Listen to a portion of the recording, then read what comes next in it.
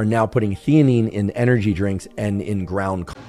This shrinks your brain and your balls. L-taurine, it doesn't matter. All these fancy proteins, it has caffeine, and the caffeine messes with your cortisol, messes with your sleep and your nuts. It shrinks your balls. So you know what this is? Trash. Just think about shrinking your nuts. Starbucks. This is not a frappuccino. This is a crappuccino.